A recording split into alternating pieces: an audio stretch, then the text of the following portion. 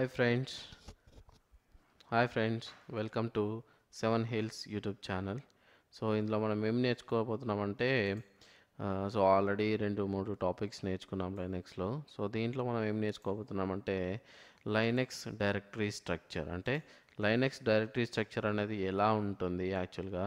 So ఆ Linux directory structure వెనకాల ఉన్న యాక్చువల్ ఉద్దేశం ఏంటి, ఓకే, ఎందుకు లైనెక్స్ డైరెక్టరీ స్ట్రక్చర్ అనేది అలా ఉంటుంది అనేది చూద్దాం. Okay, so first of all Linux directories అన్నీ ఒక్కసారిగా ఓపెన్ చేసి చూడాలంటే లైనెక్స్లో ఏం చేయాలంటే, ఓకే, ఇది లైనెక్స్ యాక్చువల్గా. సో లైనెక్స్లోకి నేను ఆల్రెడీ వెళ్ళిపోయాను. సో ప్లేసెస్లోకి వెళ్ళేసి ఇక్కడ కంప్యూటర్ అని క్లిక్ చేయాలి. సో విండోస్లో మై కంప్యూటర్ ఎలాగో దీంట్లో కంప్యూటర్ అని క్లిక్ చేస్తే కనుక మనకి దాంట్లో ఉన్న ఫోల్డర్స్ అన్నీ కనిపిస్తుంది అన్నమాట. అంటే స్లాష్లో ఉన్న మెయిన్ డైరెక్టరీలో ఉన్న మొత్తం అన్నీ కనిపిస్తాయి అన్నమాట. ఓకే, సో దీంట్లో యాక్చువల్గా ఎలా ఉంటుందంటే ఫస్ట్ వచ్చేసి స్లాష్ అనేది ఉంటుంది అన్నమాట. ఓకే, స్లాష్ అనేది ఉంటుంది, దాంట్లో సబ్ ఫోల్డర్స్ అన్నీ ఉంటాయి అన్నమాట. ఇవన్నీ సబ్ ఫోల్డర్స్. ఇప్పుడు నేను స్లాష్లో ఉన్నాను. ఓకే, స్లాష్లో అనేది ఏంటి అంటే main root folder, main path అన్నమాట. అంటే ఇది లాస్ట్ డైరెక్టరీ పాత్. ఓకే, దాని కింద ఇవన్నీ ఉంటాయి అన్నమాట, ఇవన్నీ ఫోల్డర్స్ ఉంటాయి. So okay, each and every డైరెక్టరీకి ఒక ఇంపార్టెన్స్ ఉంది. ఓకే, అసలు ఏం పని చేస్తుంది each and every directory, okay, దానికి సంబంధించిన డీటెయిల్స్ అనేది చూద్దాం. ఓకే, ఏం చేస్తామంటే ఫస్ట్ ఆఫ్ ఆల్ మనము బిన్ అనేది తీసుకున్నాం అనుకోండి. బిన్ అనే ఏం చేస్తుంది అంటే is a separate directory under slash. Okay, which stores అంటే ఏం చేస్తుందంటే బైనరీ ఫైల్స్ అన్ని యూజర్కి సంబంధించిన ఫైల్స్ అన్నీ స్టోర్ చేసేసుకుంటుంది. సో దీంట్లో ఏమేమి ఉంటాయంటే అన్ని కమాండ్స్ ఉంటాయి అన్నమాట. అంటే యూజర్స్ ఎగ్జిక్యూట్ చేయాల్సిన కమాండ్స్ అన్నీ దీంట్లో ఉంటాయి.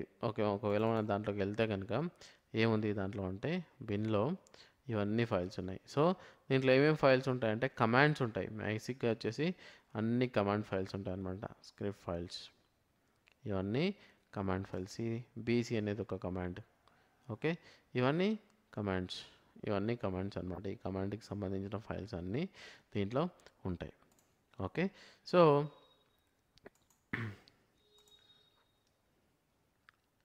అది బిన్ అన్నమాట. సో బిన్కి ఎస్బిన్కి తేడా ఏంటి అంటే ఒకవేళ ఎస్బిన్కి మనం బిన్కి కనుక తేడా చూసుకుంటే, సో బిన్ అనేది ఓన్లీ నార్మల్ యూజర్ ఎగ్జిక్యూట్ చేసే కమాండ్స్ అనమాట. ఎస్బిన్ వచ్చేసి ఏంటి అంటే సూపర్ యూజర్ ఎగ్జిక్యూట్ చేసే కమాండ్స్. అంటే దానికి దీనికి డిఫరెన్స్ ఏముంటుంది అంటే నార్మల్ యూజర్ని సూపర్ యూజర్ని డిఫరెన్షియేట్ చేయడానికి మనం ఏం చేసామంటే ఎస్బిన్లో ఏ యూజర్ అయినా ఎగ్జిక్యూట్ చేస్తాడు, బిన్లో ఉన్న ఫైల్స్ అన్నీ నార్మల్ యూజర్స్ ఎగ్జిక్యూట్ చేయొచ్చు. ఓకే, కానీ ఎస్బిన్లో మాత్రం ఓన్లీ ఎవరికైతే super user privileges, administrator privileges ఉంటాయో వాళ్ళు మాత్రమే ఎగ్జిక్యూట్ చేస్తారనమాట ఈ కమాండ్స్. ఓకే, అది బిన్కి ఎస్బిన్కి ఉన్న డిఫరెన్స్. ఓకే, ఒకవేళ స్లాష్ బూట్ తీసుకున్నాం అనుకోండి. సో ఈ బూట్లో ఏముంటుంది అంటే బూట్ ఇమేజెస్ ఉంటాయి. బూట్ ఇమేజెస్ అంటే ఏముంటుంది అంటే మనకి ఇప్పుడు లైనెక్స్ బూట్ అయ్యేటప్పుడు మనకి ర్యామ్ ఎఫ్ఎస్ అంటే ఇనిషియల్ ర్యామ్ ఎఫ్ఎస్ అని చెప్పి కొన్ని ఫైల్స్ లోడ్ అవుతాయి అనమాట. అంటే మనకి ఫైల్ సిస్టమ్ కానీ లేకపోతే ఆపరేటింగ్ సిస్టమ్ లోడ్ అవ్వక ముందే కొన్ని సపోర్టింగ్ ఫైల్స్ లోడ్ అయిన తర్వాత ఆపరేటింగ్ సిస్టమ్ లోడ్ అవుతుంది అనమాట. అది ఆ బూట్లో ఉంటుంది. అంటే ఈ బూట్ డైరెక్టరీ అనేది చాలా important. Most of the times ఇది ఎంత ఉంటుందంటే 500 MB in size. It's more than enough అనమాట. అంటే 500 MB కంటే ఎక్కువ ఉన్నా కానీ అంత యూజ్ లేదు. 500 MB కానీ 200 MB నుంచి 500 MB ఉంటే బూట్ ఫైల్ అనేది చాలా ఎనఫ్, అంత సైజ్ ఉంటే ఎనఫ్. సో దీంట్లో ఏముంటాయి యాక్చువల్గా ఫైల్స్ అంటే బూట్ ఫైల్స్ ఉంటాయన్నమాట. బూట్ ఫైల్స్కి మనకి ఇనిషియల్గా రన్ అవ్వడానికి కెర్నల్కి లోడ్ అవ్వడానికి ఏమేమి ఫైల్స్ ఉంటాయి. ఐఎన్ఐటి RAM FS and kernel files. VM Linux అనేది కెర్నల్ ఫైల్ అనమాట. ఇది మెయిన్ కెర్నల్ ఫైల్ 5 MB ఉంది. సో ఈ kernel file plus RAM FS image load అవుతుంది అనమాట. అంటే ఇది grub2 కాన్ఫిగరేషన్ ఫైల్స్. దీంట్లో మనకి ఏ ఫైల్ ఎప్పుడు లోడ్ అవ్వాలి యాక్చువల్గా దాంట్లో బూట్ మెనూ అవన్నీ ఉంటాయి అన్నమాట. అంటే ఏది ఎప్పుడు ఫస్ట్ బూట్ అవ్వాలి, తర్వాత ఏది లోడ్ అవ్వాలి అనేది కాన్ఫిగరేషన్లో ఉంటాయి. సో నెక్స్ట్ వన్ వచ్చేసి /etc/dev తీసుకుంటే /dev అనేది ఏంటి అంటే ఇది ఏం చేస్తుందంటే డివైస్ ఫైల్స్ అన్నీ స్టోర్ చేసుకుంటుంది అన్నమాట. డివైస్ ఫైల్స్ అంటే ఇప్పుడు మనం సీడీ రోమ్ కానీ పెన్ డ్రైవ్ కానీ మనం ఏ డివైస్ ఫైల్స్ కావాలన్నా కానీ ఆ డివైస్కి ఫైల్కి సంబంధించిన ఒక స్పెషల్ ఫైల్స్ అనేది స్టోర్ చేసుకుంటుంది. అంటే ఇప్పుడు మీరు డివిడీకి వెళ్ళాలి, డివిడీ మౌంట్ చేయాలనుకుంటే కనుక /DVCలో డివిడీ అనే ఒక స్పెషల్ ఫైల్ ఉంటుంది. ఆ ఫైల్ని మౌంట్ చేసుకుంటే కనుక మనకి ఏమవుతుందంటే డివిడీ ఉంటే ఆ డివిడీ మౌంట్ అయిపోతుంది. CD drive, okay, pen drive, లేకపోతే ఏదైనా డివైస్ మనం మౌంట్ చేసామంటే దానికి సంబంధించిన స్పెషల్ ఫైల్ అనేది ఈ డివైస్లో ఉంటుంది. ఓకే, అలా కాకుండా ఇప్పుడు మనకి ఈటీసీ తీసుకున్నాం అనుకోండి. ఈటీసీలో ఏముంటుంది అంటే ఈటీసీలో అన్ని host specific system configuration files ఉంటాయి. అంటే ఈ హోస్ట్కి సంబంధించిన most of the configuration files, అంటే ఏ అప్లికేషన్కి సంబంధించిన కాన్ఫిగరేషన్ ఫైల్స్ కానీ సిస్టంలో ఉన్న ఏ యూజర్ కాన్ఫిగరేషన్ ఫైల్స్ కానీ ఏవైనా సరే మోస్ట్ అంటే 98% కాన్ఫిగరేషన్ ఫైల్స్ అన్నీ /ETCలోనే ఉంటాయి.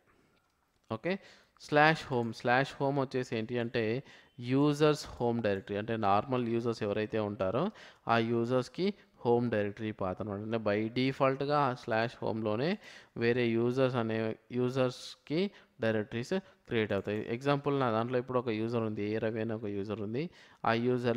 ఆ యూజర్ హోమ్ డైరెక్టరీ పాత్ అనమాట ఇది.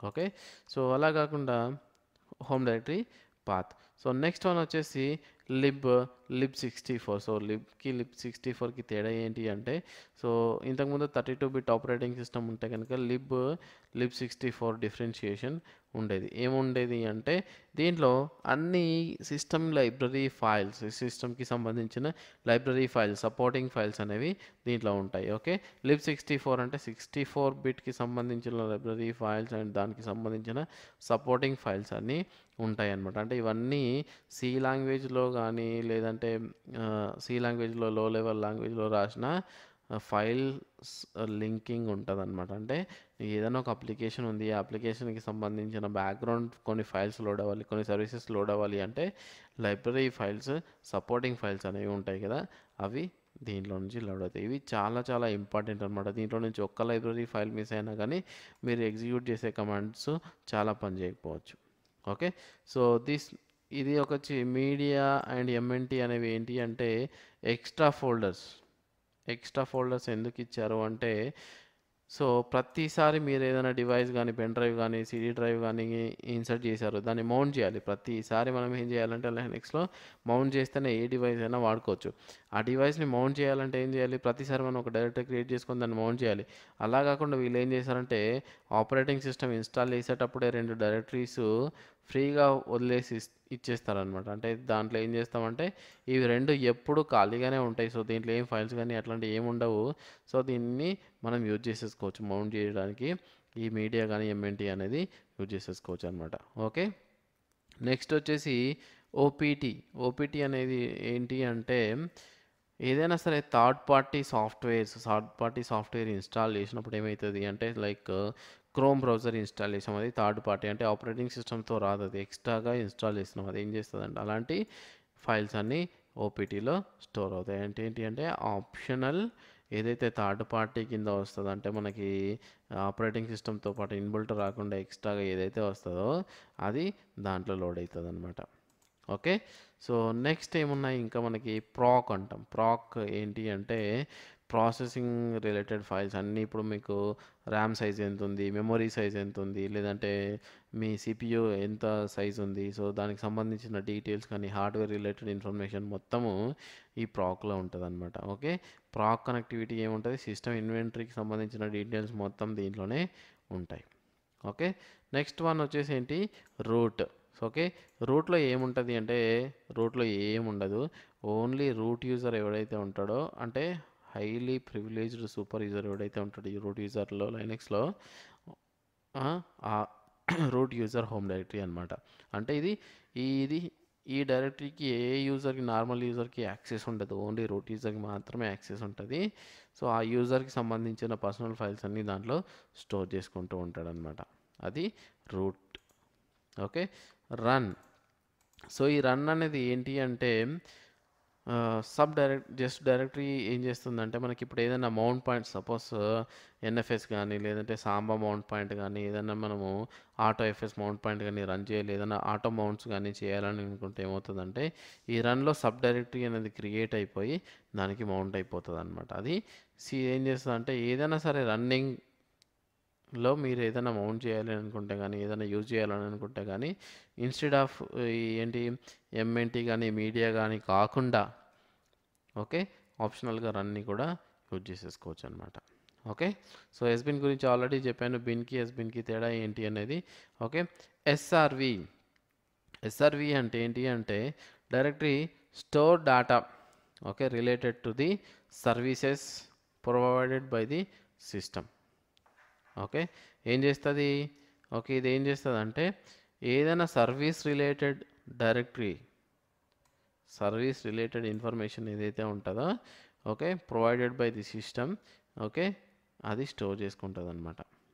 ఓకే అంటే వెరీ స్పెసిఫిక్ డేటా అనమాట. చాలా రేర్గా ఈ డైరెక్టరీలో డేటా అనేది ఉంటుంది చూసారు. అందుకని ఇక్కడ 0 ఐటమ్స్ అంటే దీంట్లో ఏం డేటా లేదు ప్రస్తుతానికైతే.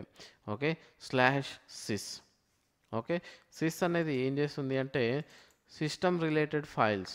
సో ఇది చూసారా ఇవన్నీ సిస్టమ్ రిలేటెడ్ ఫైల్స్ ఏంటి అంటే బ్లాక్ డివైసెస్ కానీ బస్సెస్ ఇన్ఫర్మేషన్ కానీ క్లాసెస్ ఇన్ఫర్మేషన్ కానీ డివైస్ ఇన్ఫర్మేషన్ కానీ ఓకే డెవ్ అన్న డివైసెస్ అన్న డివైసెసే బట్ దీనికి చాలా డిఫరెన్స్. డెవ్ అనేది ఏంటి అంటే వర్చువల్ ఫైల్స్, డివైసెస్ అంటే ఏంటంటే యాక్చువల్ డివైసెస్. ఓకే కెర్నల్కి సంబంధించిన ఇన్ఫర్మేషన్, కెర్నల్ మోడల్కి సంబంధించిన ఇన్ఫర్మేషన్, ఫైల్ సిస్టమ్కి సంబంధించిన ఇన్ఫర్మేషన్, ఇలాగా అన్ని సిస్టమ్ రిలేటెడ్ ఇన్ఫర్మేషన్ మొత్తం ఈ సిస్లో ఉంటుంది అనమాట. ఓకే దీంట్లో ఏం చేస్తారంటే యాక్చువల్గా ఇన్ఫర్మేషన్ కాదు బట్ దానికి రిలేటెడ్ సపోర్టింగ్ ఫైల్స్ అనేవి ఉంటాయి. సో దీన్ని మనం ఇన్వోక్ చేస్తే ఏమవుతుంది ఇప్పుడు ఒక ఏదైనా కొత్త డిస్క్ అనేది మనము లైనక్స్కి అటాచ్ చేసామనుకోండి అప్పుడు ఏం చేయాలి మనం విండోస్లో అయితే scan for new hardware changes అని టైప్ ఇస్తాము. ఓకే అలాగే సిస్లోకి వెళ్ళేసి మనం కొన్ని ఫైల్స్ని ఈకో చేస్తే అది ఏం చేస్తుంది అంటే ఆటోమేటిక్గా స్కాన్ చేసేసి మనకి న్యూ హార్డ్వేర్ చేంజెస్ ఏవైతే ఉంటాయో అవి దీనిలో రిఫ్లెక్ట్ అవుతాయి. ఈ సిస్ అనేది అలా ఉపయోగపడుతుంది అనమాట. ఓకే సో టెంపరరీ అనేది ఒక స్పెషల్ డైరెక్టరీ. ఓకే దీనికి ఒక స్పెషల్ పర్మిషన్స్ అనేవి ఉంటాయి. ఏం చేస్తుంది అంటే ఈ డైరెక్టరీకి అందరికీ ఫుల్ యాక్సెస్ ఉంటుంది కానీ ఎవరు క్రియేట్ చేసిన ఫైల్స్ వాళ్ళే డిలీట్ చేసుకోవచ్చు.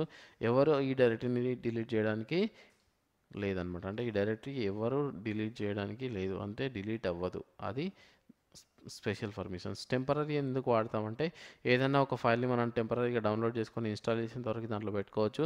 సిస్టమ్ రీబూట్ అవ్వగానే దాంట్లో ఉన్న ఫైల్స్ అన్నీ ఆటోమేటిక్గా క్లియర్ అయిపోతాయి అనమాట. టెంపరరీ డైరెక్టరీ అనమాట. ఓకే /usr ఓకే ఇది లోకల్ టు ది సిస్టమ్ అని ఏంటంటే ఇది లోకల్ సిస్టమ్. ఇంతకుముందు యాక్చువల్గా /bin కానీ ఎస్బిన్ దీని ఫైల్స్ అన్నీ /usr bin /usr sbin అని ఉండేవి ఫైల్స్. బట్ ఇప్పుడు ఏం చేశారంటే లోకల్ సిస్టమ్కి సంబంధించిన ఏదైనా లోకల్ అప్లికేషన్స్ ఇన్స్టాల్ చేసి దాని రిలేటెడ్ ఇన్ఫర్మేషన్ మొత్తం దీంట్లో ఉంటుందన్నమాట. లోకల్ సిస్టమ్కి సంబంధించిన ఫైల్స్ అంటే ఇప్పుడు ప్రస్తుతానికి సంబంధించిన అప్లికేషన్స్ ఏవైతే మీకు ఓల్డ్ ఆర్కిటెక్చర్తో అలాగే కంటిన్యూ అవుతుంటాయో అవి దీంట్లోకి వస్తాయి అన్నమాట. ఓకే సో నెక్స్ట్ వన్ వచ్చేసి వేర్ అనేది ఏంటి అంటే it stores all the systems and సర్వీసెస్కి సంబంధించినవి సిస్టమ్కి సంబంధించిన అన్ని లాగ్స్.